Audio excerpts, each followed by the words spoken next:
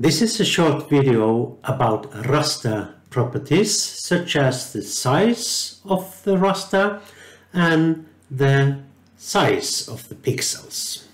I have here 3 rasters and I can watch their properties by right-clicking and selecting properties. Very much about the raster properties is available from the information folder, and you have some general information and further down information from the provider, and this is of interest. Here it says the X and the Y. This is then the numbers of columns, which is the X, and the numbers of rows in the raster, which is the Y.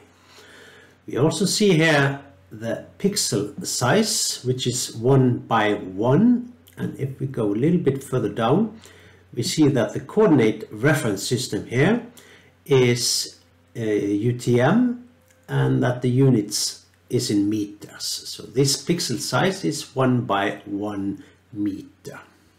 We can also have a look at the depth to water raster.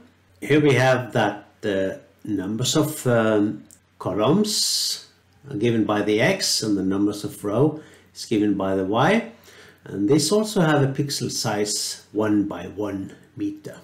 And here we see that the UTM zone is 33, so this has a different coordinate system than the digital elevation model, but still unit is meter. Finally, we can look at the properties of the orthophoto, the Leirfossen layer. We see that there are 4 bands here. 3 of the bands are making up the color composite of the imagery, and the 4th band is the so-called alpha band. The numbers of columns still given by the X and the numbers of rows still given by the Y is much bigger. And this is due to the pixel size here being much finer. This is down to 0.2 meter or about 20 centimeters.